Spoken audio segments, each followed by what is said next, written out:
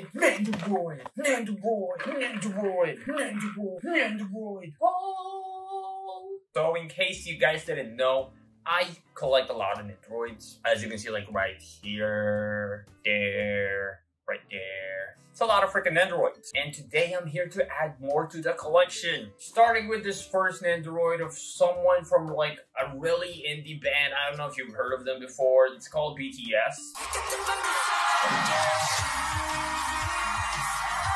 And it's Jin. Him being the last one that I bought from the group, since I already bought JK and Jimin, which I did in my previous haul right here. And just like the other two, I really like this Nendoroid because of how cute it looks and how accurate the clothes look on him from their Dynamite music video. And yes, just like the other two, it does lack some accessories and it could be better, but I still really like it because it looks really cute to me. And also like the other two, he also comes with a finger heart pose, which I really like. It's really my favorite pose that you can do with his Nendoroids because they look super cute with it. I really like that. Probably gonna display him doing that with his mic. So he's like singing with a finger heart. That's really cute. But what I don't like about this figure is that his faceplates are kind of limited. One's just like smiling and the other one's just smiling a little bit more. I really wish that they added more faceplates or added even like more expressions to Jin, because he does have a lot of facial expressions in real life. I gotta say, like, the Jungkook one is probably the best one out of the three when it comes to faceplate. It shows the most emotions, shows like the most variety of emotions that he can do. But with Jin, there's not a lot of emotions that you can display him as. You can really only put him in different poses, moving his arms and stuff, doing like their dances and stuff, but that's pretty much it. You can't really like, it's kind of like stagnant to me, and it's only just like one emotion that he can show. But what I really about Nendoroid is the way that you can pose them, make them do different things. So to me, that's what's lacking with this Nendoroid. I mean, yes, you can make him do like a bunch of like poses and stuff that he does, and like the dances that he can do. But to me, that's just not enough, because with JK, like with Jimin, you can make them show like different types of emotions, different type of like feel to them, you know? But with Jin, it's kind of just the poses itself. I mean, yeah, the poses are cute and stuff, but it's just not enough for me. But moving on from Jin, you got Jolene. Jolene Kujo, JoJo Part 6, probably the most dead out of all the shows so far, because Netflix sucks. Bro, like, why can't you just drop it weekly? I mean, you already have some animes dropping weekly on your website. Why can't you drop JoJo's weekly too? Why do you have to do it in batches that are like months apart, 6 months apart, or like what, from like the first part to the second part? I know it's dropping soon in December, but bro, it's really killing JoJo's. No one's talking about part 6, even though it's really good. Part 6 is really good. It's just like no one talking about it because Netflix killed it. Oh, but Good Smile also killed this Nendoroid in a good way. In a really good way. They killed it, bro. They absolutely nailed Jolene. I love the poses and everything that she comes with, except the rat. I hate the rat. I'm not gonna show you guys the rat except for that picture, just because I hate freaking rats. But Jolene, right? Jolene comes with 3 faceplates, which I really like. One where she's just like her poker face, like all Nendoroids come with. And with that, you can do her JoJo pose, where it's just kind of like, you know, here, it's this. I'm showing to you right now, this JoJo pose. But what I really like about Jolene is her hair. I've never noticed it in the anime, but like her, what's it called? Her ponytail, like her hair, it's shaped like a heart. I never knew that. I only found out about that through the Nendoroid, because like, that's new to me. That's super cool. That's such a good detail. I really like that. I really like how she looks. And like, you can flap her hair around, like her ponytail. You can move it around like this. I really like that. That's super cute. It's like quality of life changes for this freaking Nendoroid, because freaking Nendoroids are already hard enough to pose, and sometimes their hairs get in the way. I really love that you can move Jolene's, and it adds more dynamic to like her poses too, where like it kind of feels like there's air flowing around and like she has movement because you can move her hair around. 10 out of 10. 10 out of 10. Oh, and unlike Jin too, she has so many accessories and like different poses. I mean, her arms and her legs are already articulated, so you can like move them around easier and you don't really have to switch different body parts. I also really like what Good Smile's doing with that. it makes the posing way easier too, because you don't really have to substitute like different poses and all that stuff all the time. You can just move it around. Great, super sick. I love that. Should start doing that with like most Nendoroids too. But anyway, Jolene can make her do something like this, where she's using her powers with like the arm facing forward and like her hands going down, doing out like sipping out the weird stand thing. With here, it kind of just looks like she has really long fingernails. She also comes with an accessory where she's handcuffed. That's so nice. I don't know what about that I really like, but I really like that. If you guys didn't know, Stone Ocean takes place in a prison. That's why she's in handcuffs. She also comes with a different pose where she can use her stand again, where she's pointing forward. That's usually what she does the most in the show, so I really like that they're able to like depict that really well, and it translates really well into a Nendoroid form. Bro, these JoJo Nendoroids are so good. One of the best lines in all of Nendoroid history, in my opinion. I'm definitely not biased over JoJo's or anything like that. Definitely not. This is a really good line. Trust me. Sticking with the JoJo team and sticking with like the best character from their show, we got Mista. I finally got my boy Mista after a long time. Pulled the trigger on the resale market despite it being high. Kind of ashamed of what I paid for him, but I had to. I freaking love Mista. And it doesn't look like he's getting a real release anytime soon. It's probably going to be like next year or 2 years from now. So I had to buy him. Now I have Pashon Boys complete. But just like the character, I really love this Nendoroid. Definitely not biased or anything, because he comes with his stand. That's like super rare. It's so rare for JoJo Nendoroids to come with their stands. But I do get why Mista comes with his, because, I mean, his stands are just like bullets. You can really include that. If they did it, I would have been really disappointed. But how they included him, so sick. I really love it. He has this gun accessory where he's kind of like shooting off one of the bullets, one of his stands, and he has like this acrylic plate in the back where it shows the rest of them. Couldn't ask for anything better, honestly. But I do want to ask for like their stands, like other stands, like Star Platinum, and like the other freaking stands. I would really love to see that in Nendoroid form. But that's like another $50. So maybe hold on to that. Hold on to that idea, Good Smile. Don't do it yet. Don't do it yet. And like any other JoJo Nendoroids, Mista is articulated. So you don't really have to switch out the limbs. And you can make him do a bunch of different poses. Make him do like a bunch of like funny poses that you can do with him. What I'm planning to do in the future is make Narancia and him do the torture dance. That'd be really sick. But now that I think about it, I'm going to need Fugo for that. So I'm probably not going to do that. Instead, we have these poses for Mista. First one's gonna be like his pose in the show where he's just pointing his gun and he's holding onto his like chest thing. I really love this wearing a crop top. That's such a fire look. Honestly, Mista has the best drip in all of JoJo's. I really want to get in shape so I can wear a crop top too. But Mista also has 3 face plates. He has this really like mad one. He's kind of like screaming. He's in like fighting mode. So I think I'm gonna have him display this dad with like the guns out too. I mean, not the guns out, but like the gun out. And the default Nendoroid faceplate where they're doing a poker face. It's also really nice in Mista.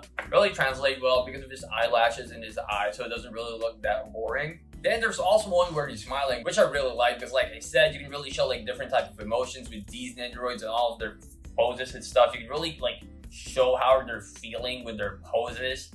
And I really like that about Nendoroids, which is mainly why I collect most of them, because you can put them in different poses. I really like that. And also, Mista has like one pose where he's holding some of his bullets, which is also his stand. But the details on it, it's not really much. They kind of just look like bullets, but I'll still take it. Because like, who's really going to look that deep into the details of a Nendoroid anyway? Next Nendoroid. He flew high.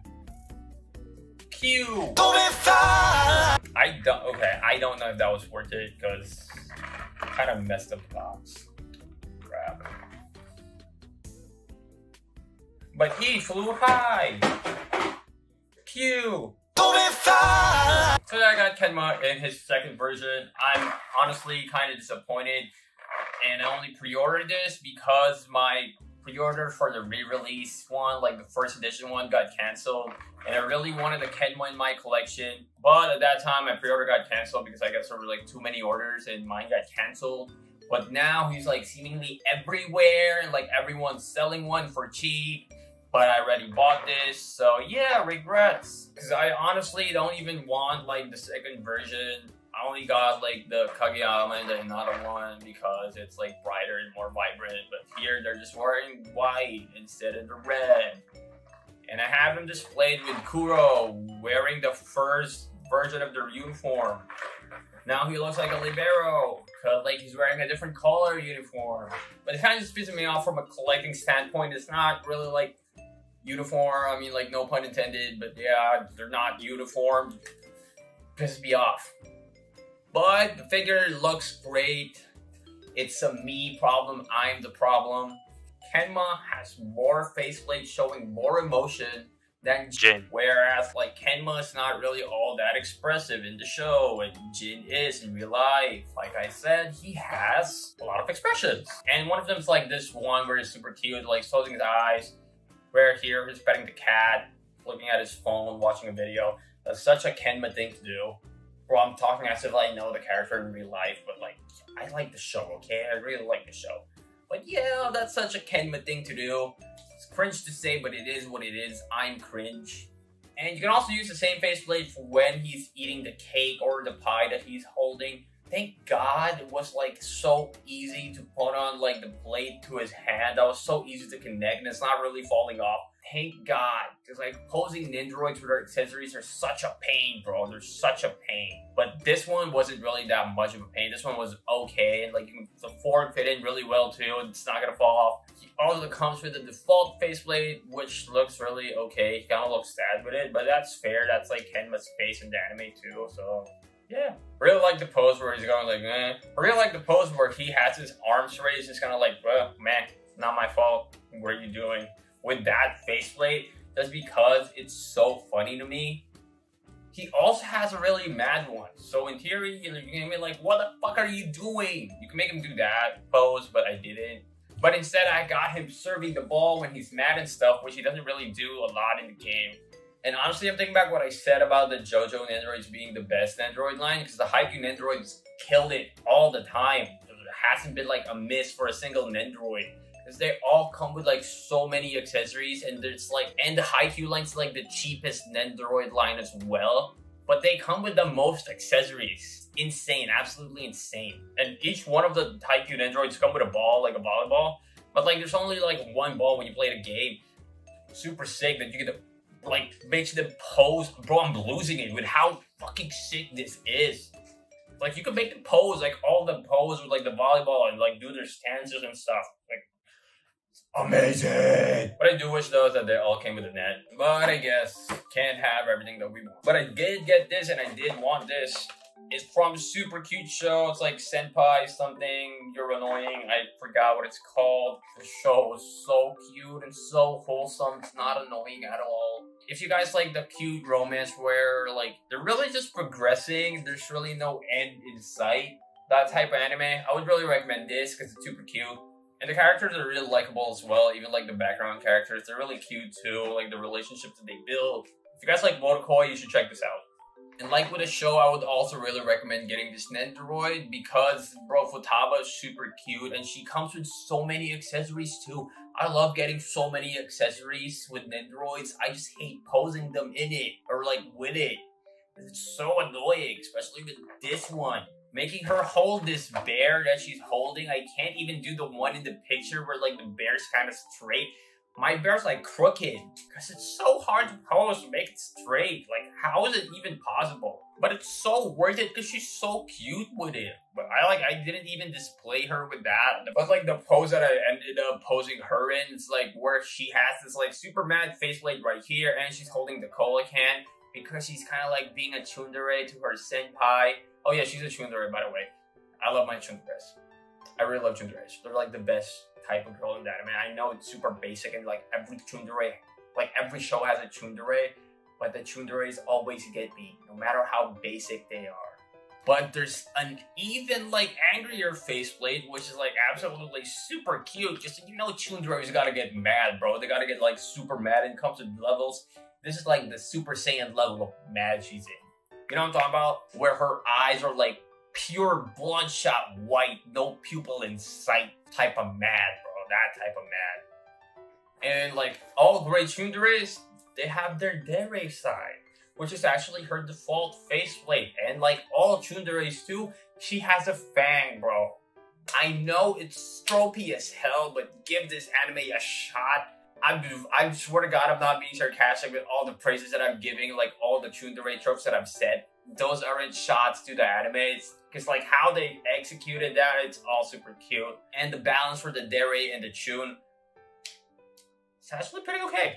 Well, what you can do with her too is like you can make her wear her scarf with like the second level of mad faceplate, and makes it look super sick.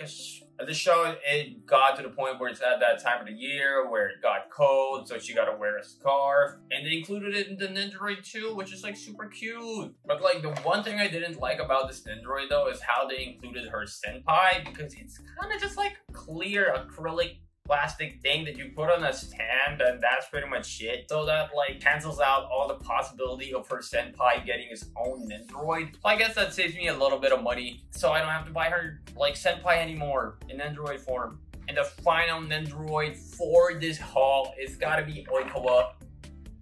He's my best Haikyuu boy. Wait, no, it's Nishinoya. No, it's Tanaka. Okay, so yeah, he's my best non-Karasuno boy, Oikawa. So yeah, I picked him up in his school uniform. The only one I have so far, that's definitely because like the aftermarket price for like the uniform, like versions of the Haikyuu boy shot up, like way up. It's kind of like Dogecoin. I'm just waiting for it to all go down, because this one went down when the pre-order got released. You guys can see like right here. You see that? Like way up here, like up here. It's all Haikyuu. I have a freaking Haikyuu problem. It's not stopping either. I have more pre-ordered. God. Tsundere. No, I'm kidding. But like super cool. I really like the pose that he can do where he's kind of like doing the double peace sign. It's kind of like that kid. Does that kid do this or this? I forgot. But yeah, Oikawa does this with like one eye winking. I think that's his default faceplate, which I think is really super neat. And that's fine, because like it's not really like the main Nendoroid that you're gonna get. You're of course gonna get the one where he's playing volleyball. So this is kind of just like a side Nendoroid, which is why you can get a little more creative and a little more like expressive with his faceplates. He doesn't really need a default faceplate, which I really like. Good smile, good job. And like all Haikyuu Nendoroids, he has food with him. Holding cake again, I really like that, because like, and I usually post my Haikyuu Nendoroids with them like eating the food that they come with as accessories. I really like that. And Oikawa, like Nendoroid comes with a special stand. It doesn't come with like the volleyball cord stand that they usually come with, because it is a uniform version. It just comes with like a circular one and it's a ball. Gotta say though, their uniform doesn't really look like a uniform, bro. How are they like so dripped out with like the vest and like the plaid type of pants, bro, and like the jacket too, bro? They're so dripped out, and Oikawa's cool. It's probably why he's so extra. And sticking with Oikawa fashion, he also has this pose where he's sticking his tongue out to Kageyama, of course. And super sick is like you can have him like kind of pulling his eye down where he's not really. So it's kind of just like he's pointing at his eye and have his tongue out. And I have him here side by side with his actual first version. And like, goddamn, my first version, like the hair already faded that much, bro. Like, look at the difference, bro. It's like noontime and like sunset. Because it's not night and day. It's like the difference isn't that much. So it's just like noon and sunset. But like, it's a huge difference when you have them side by side. Like, one's definitely more vibrant. And like, actually, they changed his hair sculpt. I thought they were just going to reuse the hair sculpt. But they kind of changed it up a little bit. That's going to be it for today's video. Yeah, I forgot to film like an outro, so I'm doing this on my phone right now. Peace, guys. Thanks for watching. Bye.